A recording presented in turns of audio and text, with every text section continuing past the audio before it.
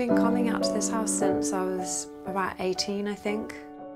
Going for long walks, bringing friends, lots of wonderful kind of gatherings and birthdays and, you know, lots of significant events have kind of happened here. The atmosphere here is, there's something about the combination of isolation, but also humans have probably lived in this landscape for thousands of years. There's Bronze Age ruins and signs of Bronze Age dwellings. And yet, when you're here, you never see a soul. It really is surprisingly isolated. There is no electricity and there's no toilet, no bathroom. It's not the practical stuff that's so tough. You kind of get used to that and you embrace that because that's why you're here. But it's just the kind of battling with the elements, and you're really in nature. And these four walls are barely standing. You know, they're kind of crumbling in the night. But also I think the landscape is just imbued with a lot of magic. So in total I think I spent about 5 weeks here. I'm not really sure because time passes very differently when you're here. So I'd find myself spending a lot of time outdoors, and then when the light started to go I'd suddenly scurry around and get the fires lit and get candles lit so that I wasn't in the dark. We did it up a bit for me to stay here. So we put in some curtains so that I didn't feel terrified at night. But the light would come through and I'd hear the birds and I would kind of wake with that, which is really wonderful.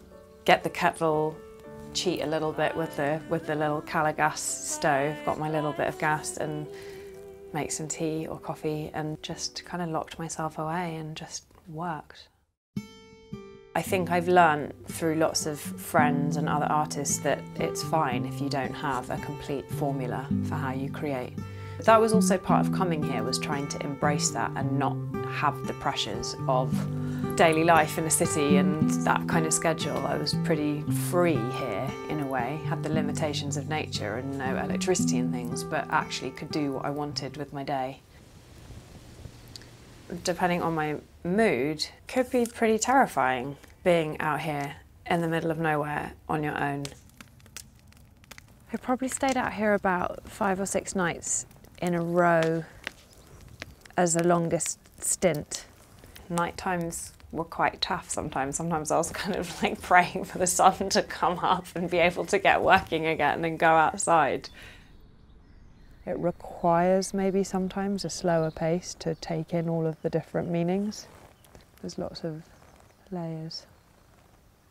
The house on a hill came to be a very direct and specific inspiration for much broader themes that I think I've always been thinking about since I was a kid, since before we even had this house. So I was here and then suddenly I was in downtown Manhattan to record the album.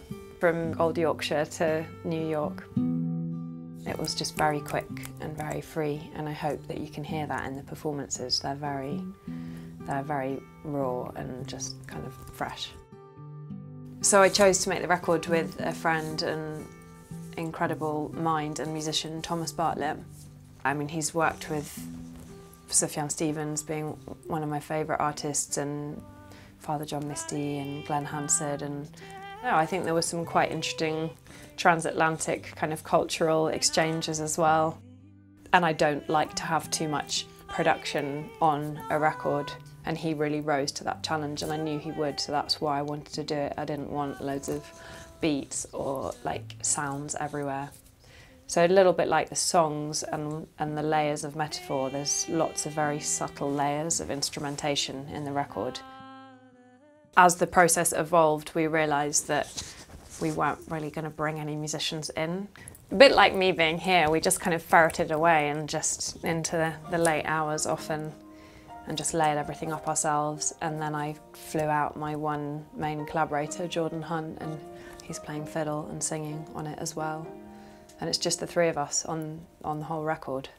And the nice thing about this process is that it was mostly really challenging, but the moments when ideas did fall into place, it felt really clear, especially the title track and House on a Hill, those two songs which are in a way the most obvious songs that came from being here, and in a sense are almost a homage to this place, not just this building, but the whole place and the landscape.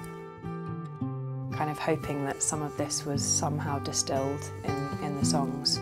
I worked on a lot of them here, and a lot of them were written here, so I think it coloured the whole record.